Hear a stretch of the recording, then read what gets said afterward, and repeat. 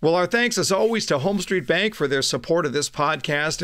If you're looking for a bank that has it all, great people, great service, great rates, this is the place for you. This is my lender of choice. It should be yours as well. Go to homestreetbank.com. It's your one-stop shop for all your banking needs, both business and personal. That's homestreetbank.com.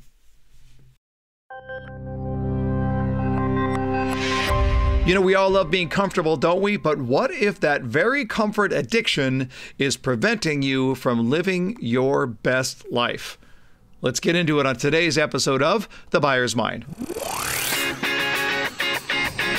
Welcome to The Buyer's Mind, where we take a closer look deep inside your customer's decision-making mechanism to reverse engineer the perfect sales presentation. Now, please welcome your host, Jeff Schoen. Well, welcome everyone once again to The Buyer's Mind, where we take a stroll into the brain of our customers, try and figure out how they make a purchase decision and see if we can't reverse engineer our own sales presentation to make it easy for our customers to buy. And boy, are we taking a deep dive into the buyer's brain today, because we're going to be talking to Dr. Marc Schoen, author of a very, very powerful book called Your Survival Instinct is Killing You. Trust me, this will be one of the most insightful books that you will read this year. And as we get into today's episode, I want to encourage you to keep an open mind, because the content might make you, well, uncomfortable. That's actually a good thing, as we will explain as we go along. Joined as always by our show producer, Paul Murphy. What do you think, Murph? Are you a little worried? I'm petrified right now, just from the description you just gave. I'm not sure. Do I want to go into this? But that's the way it is, right? When we think about uncomfortable things, doesn't our brain just naturally sort of shut off and say, oh, that sounds uncomfortable. I think I'd rather think about this over here, whatever this is. I got to tell you, my default mode is come home, kick off the shoes, and sit in front of the TV. And that's not a good place to be. Right. Well, then let me take that to the quote of the day, and I'm gonna quote myself, if that's okay, and suggest to you here that there is no growth without discomfort. There is no growth without discomfort. If it doesn't challenge you, it doesn't change you. The obstacle is the path, and we've got to look at it and recognize that if we run away from discomfort, then we are never going to be the people that we want to be. We're never going to be the sales professionals we want to be, the sales leaders we want to be, the friends, the family members, the parents, the spouses. We're never going to be the person that we're going to be as long as we are choosing to run away from discomfort. And today we're going to ask the question, how do we lean into that discomfort? How do we embrace that discomfort? Now, this is going to apply to you, but it's going to apply to your customer, because this is what they're going through as well. Theirs is an uncomfortable journey. How will we help them through that? Let me give you a sales tip of the day that's consistent with what we're going to be talking about with Dr. Marc Schoen. I'm going to suggest that you make two lists. The first list, what makes you uncomfortable in the selling process? And the second, what makes your customer uncomfortable in the buying process? Two lists: what makes you uncomfortable in the selling process and what makes your customer uncomfortable in the buying process. And as you're soon going to learn, the very act of labeling these things has a powerful effect on how you respond to that discomfort. Just trust me on this. Just writing down what makes you uncomfortable and what makes your customer uncomfortable has a very, very powerful way of moving this along and helping you to find the victory on the other side of the discomfort. So just do that much. I mean, if you're not too uncomfortable. Listen, this is life-changing stuff, in my opinion. And when you hear Dr. Schoen talk about it, you're going to see this for yourself. We don't want to just simply be better salespeople. We want to be better people. So can I make the suggestion? Scrap the bucket list of all those things that you would love to do before you die. Instead, create a discomfort list, a list of all of the things that you've always wanted to do, all the things that you know you should do, but you were too uncomfortable to do.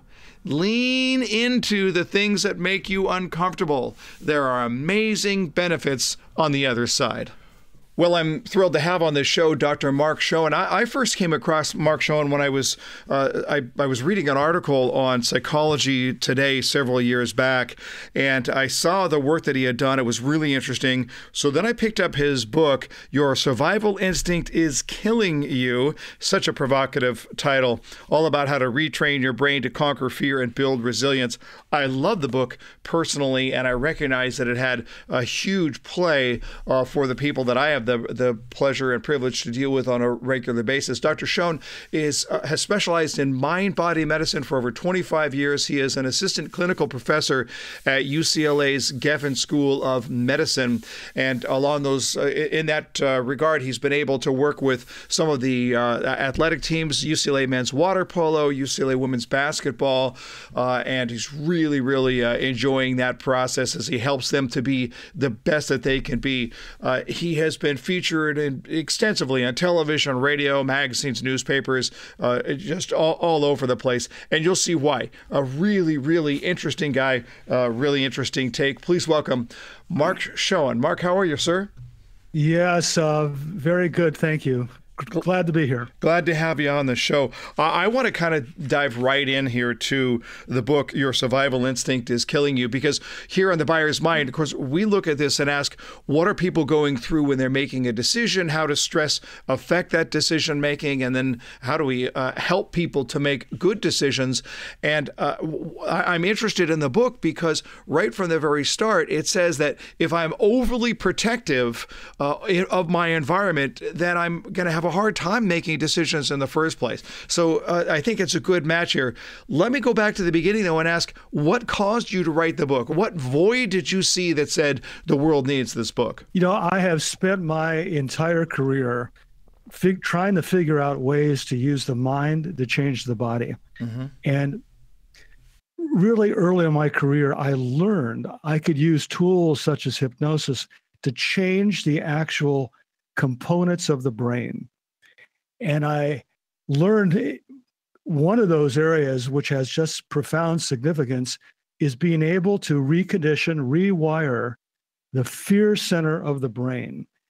And that became huge to me because what I've learned clinically is that fear has such a dominating role on our behavior, our health, our choices, that it made such sense to continue to focus on that area to see if I can make an even greater difference in people's lives and health.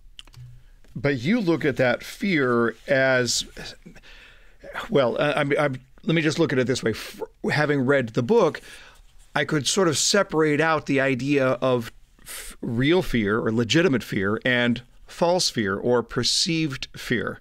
And I'm going to guess that your take is, well, real fear has a real role in our life. It's the false fear or the perceived fear that's really tripping us up. You know, that is so true. You know, our instincts were designed to protect us, to keep us out of danger from genuine physical danger. And of course it worked. We survived as a species. But in today's world, that genuine physical danger, thankfully for most of us, doesn't exist very often.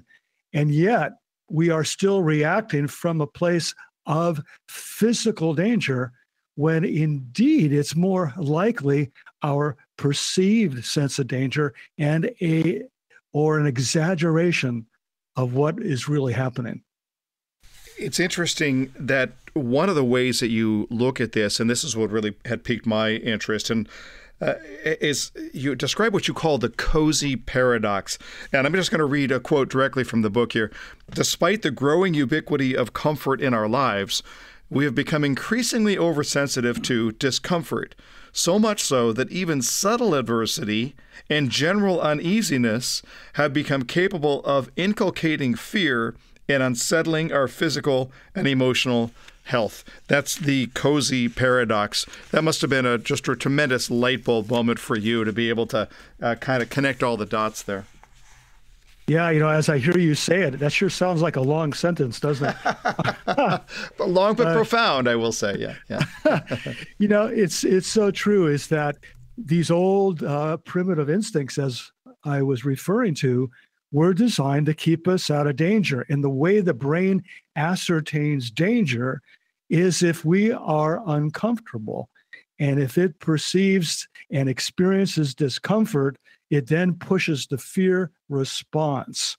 So what's happened is that in our highly technological evolved society, which has made our lives infinitely more comfortable, the downside is that we've become less tolerant of being uncomfortable, all of which means that if we are feeling uncomfortable a lot more than we should, then the fear response or the survival instinct is being triggered far more than it really serves a purpose.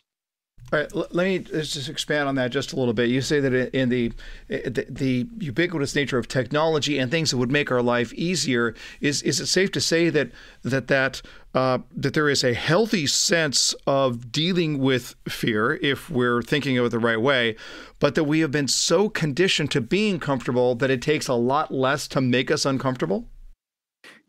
You're exactly right. We have become overly sensitive to discomfort. And the bottom line is that it makes us less resilient, less hardy under pressure. And when we have to make choices, we tend to make a choice that's more about protecting us than it may be about advancing our goals. Mm-hmm. Do you see this even as you've thought about, okay, well, there are people on this planet who have far less comfortable lives than we might here in the U.S. of A. Have you seen that play out? I mean, I have to believe there are people who are just struggling for survival and that would find it laughable, the things that we find uncomfortable or that we are afraid of given what they're doing in their life. Yes, how fortunate are we that we could be worrying about things that aren't truly physically dangerous. Mm-hmm. And probably the majority of the world does have to contend with that. How does this apply in your work with the high performance, world-class athletes in the UCLA athletic department? How do you use this to apply to the way that you help to make them better at what it is that they do?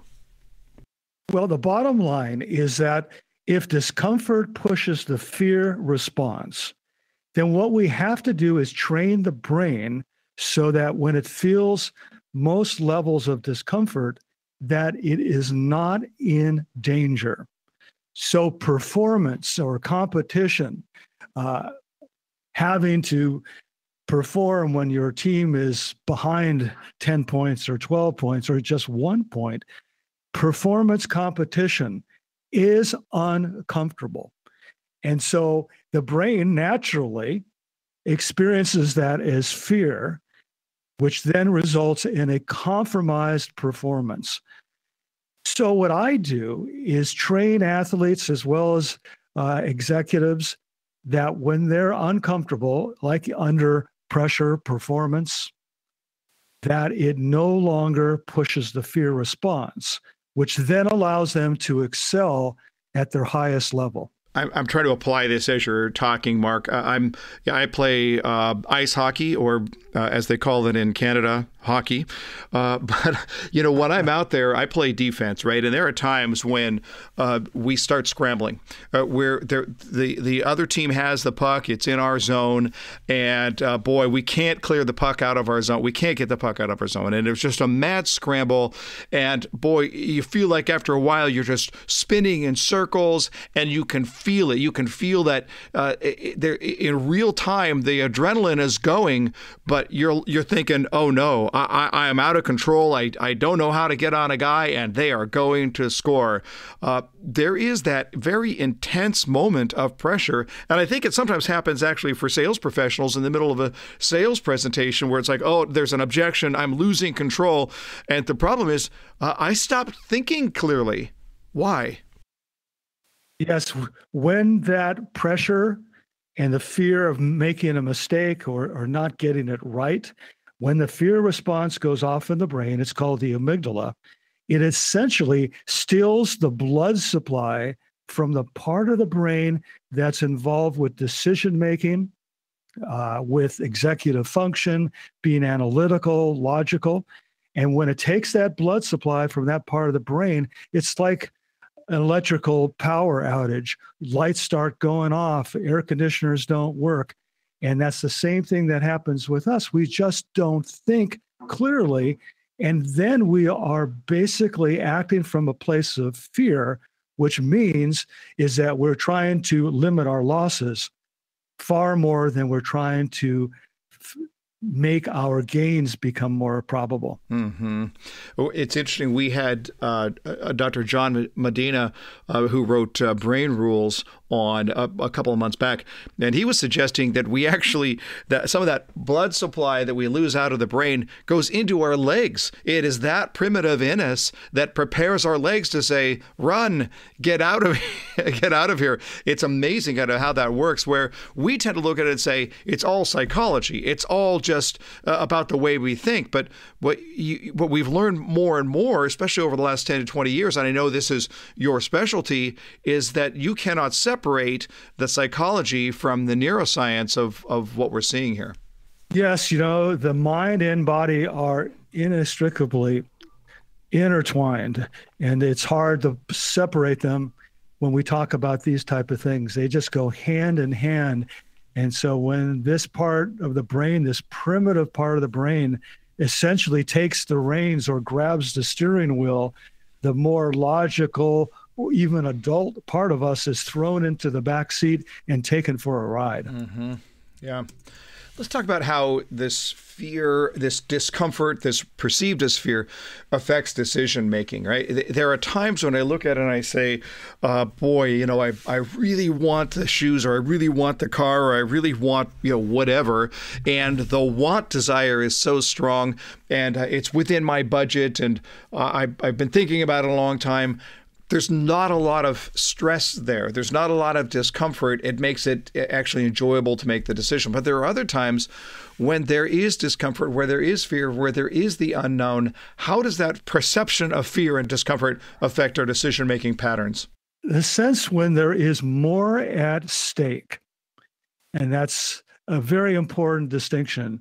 When things feel more at stake, for example, we feel like we could lose a lot of money, or people are going to judge us, or we're going to feel like we could lose something. When that is on the line, that's when that perceived fear is exaggerated. And so when it is exaggerated, it also, of course, exaggerates the risk and then misrepresents reality.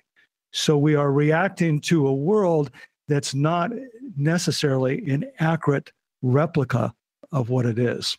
That's just brilliant. I was just writing that down because I have a feeling that direct quote is going to go in the book at some point. That is such good stuff.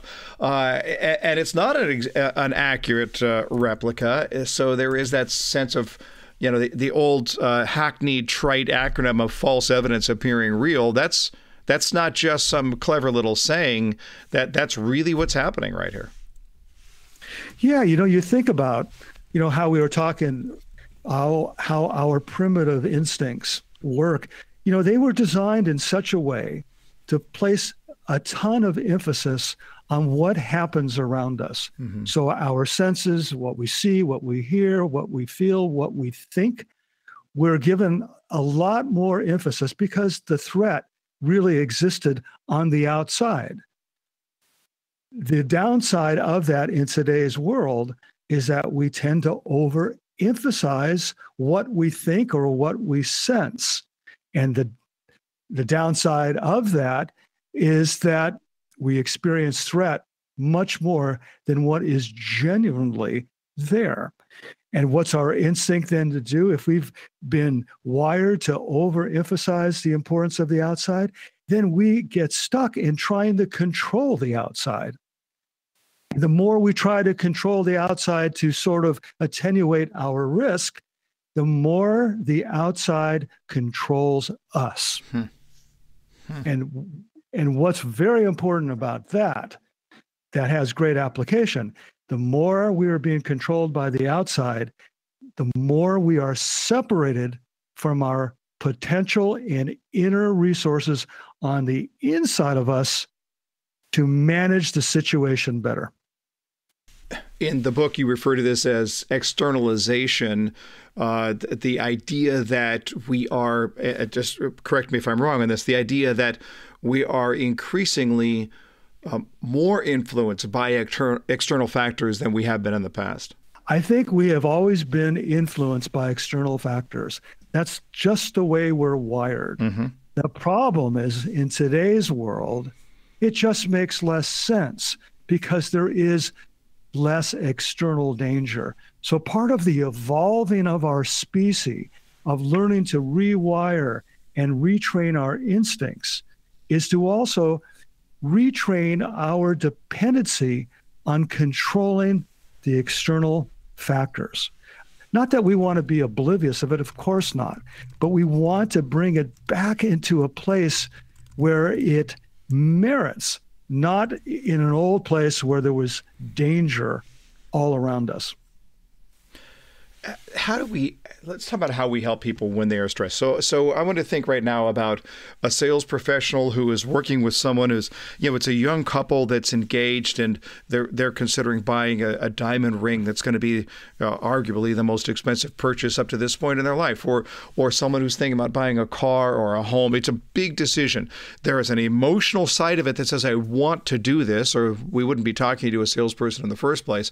There's also an emotional side that says, this is big time scary.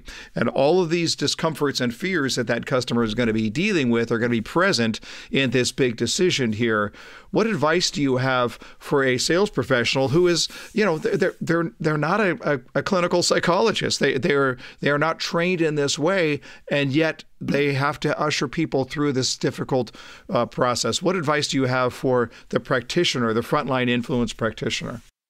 Our natural instinct is when we see someone afraid, is to try to talk them out of it.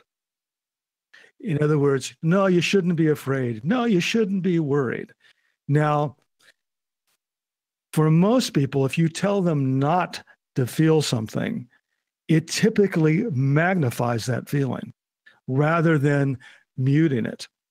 I think it is far better to talk about the discomfort in a direct way, because we know that when we acknowledge discomfort and label it, that part of the brain that is really ramped up in those situations, it quiets it somewhat.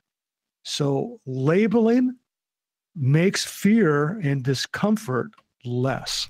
Why is it? I've heard this before. I find it really interesting. The very act of labeling something, labeling a fear, labeling a discomfort, causes us to be able to deal with that more proactively, more successfully. What is it about labeling something that is a viable and valuable technique?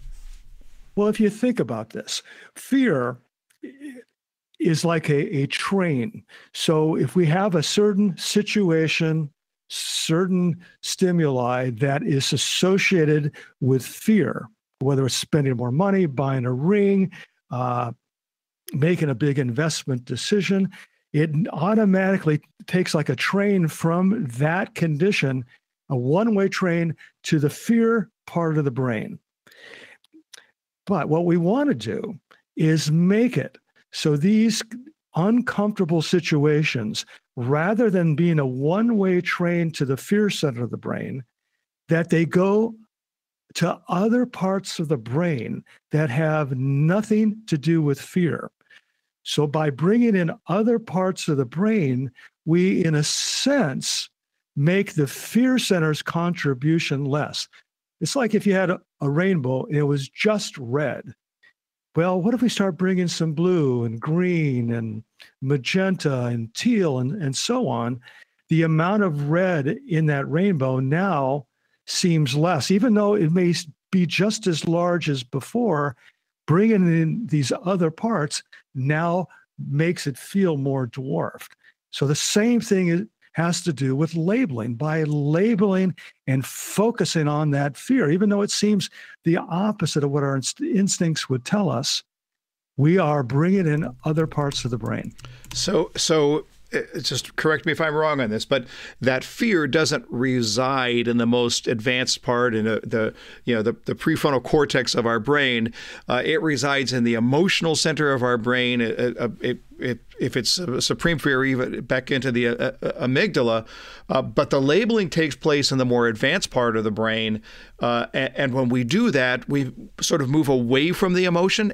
Did I hear that right? Yes, what we're doing is if we have that one-way train that just keeps going to the fear center, and now we label it, that brings in like what you're talking about, the frontal lobe of the brain. Mm-hmm.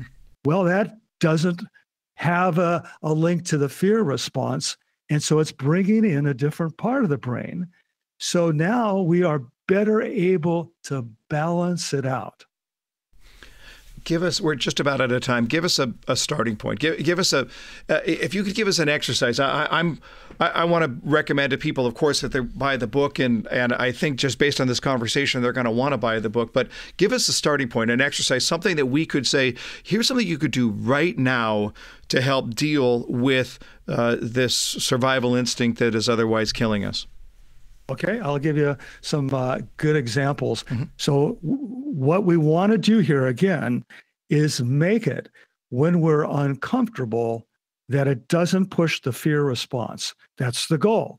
So we want to essentially build up this discomfort muscle so that when it feels uncomfortable, rather than going to fear, it then allows you to still perform at your highest level. So there are several exercises I'd like to recommend to people. Mm-hmm. One I've used for years is to have people go into uncomfortable situations. One is you go and stop people along the street or different places and ask them for a favor. And in your mind, you're going to ask for something that may be ridiculous. Maybe you're going to ask someone for a ride, or maybe you're going to ask them for $100. Or maybe you're going to ask them to let you into the building even though you don't have credentials. Or let's say you're going to ask someone out for a date. All these things create a level of discomfort because we're worried. Our old instincts don't like to be rejected. Remember, that's something at stake.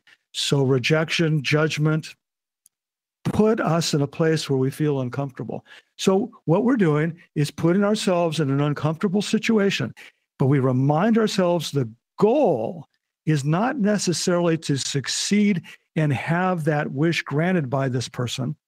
The goal is just being able to do it and not be afraid of it. So from that perspective, in that exercise, it would be better to pick something that you know in advance that somebody is going to say no to, because there's no competing goal. It's not like, well, I really hope they do give me $100. Nobody's going to give you $100. You know they're not going to do it. The key here is that you could hear the word no, and you're not going to die or nothing. Exactly. You learn that the discomfort does not put you in danger, and you don't die. Mm-hmm. That's a really good one to do. I also recommend to people, I've done this one for years, is have them take an improv class. Because a lot of people are very scared of public speaking and so on.